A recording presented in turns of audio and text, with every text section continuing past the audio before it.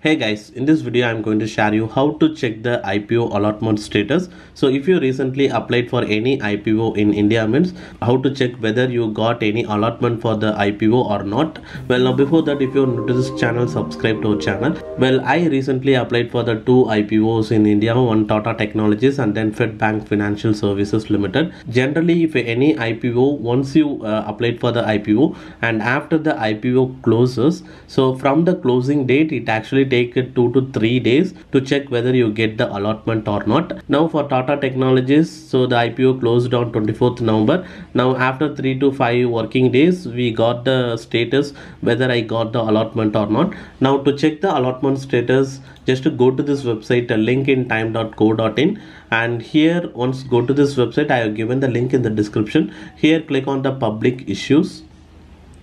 Now you need to just select the company, so which company you applied for the IPO. From the drop down menu, so select the Tata Technologies, and now you need to enter your PAN card number and then click submit. So now here you can able to see your application details, your name, and then how much equities lot you applied. So I applied for 30 shares and the cutoff price is 500 and securities allotted is 0, amount adjusted is 0. So I not get any allotment for Tata Technologies IPO. So like this you can easily check before the listing itself. And now let's check on the next application. So next I also applied for the Fed Bank Financial Services. Again enter your PAN ID and click on the submit. Now in the Fed Bank Financial Services, I got the allotment.